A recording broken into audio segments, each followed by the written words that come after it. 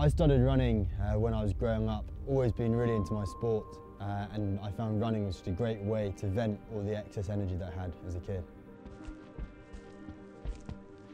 My best memory will be in Marathon des Sables, as myself and 4 Moroccan athletes running across a dried out lake. On our right hand side were some dunes, and then just about 25 metres on our left hand side there were a family of black camels just running alongside us for about 5 minutes. And we probably covered 1.5 kilometres in that time. That just seemed to just disappear. Like, just absolutely incredible. So I still think about that now. The hardest race I've done was the Eiger, 101 kilometres with 6,500 metres climbing. It was my first mountain race, and some of the slopes were incredibly steep. You lost a lot of traction on your feet, and using poles is just a whole new style of running and style of racing. But I learned a lot from it and I look forward to doing more similar races in the future.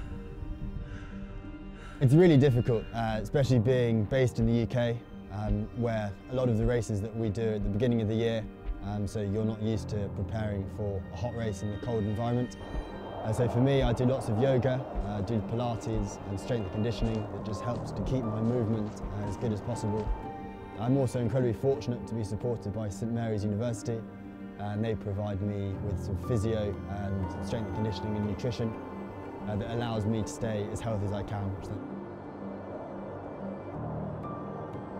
Key focuses for 2018, I'm at the moment preparing for the Coastal Challenge Costa Rica. It's 250 kilometres multi-stage race across Costa Rica, which is in February, before then hoping to represent Great Britain in the Trail World Championships in Penigoloso in Spain in May.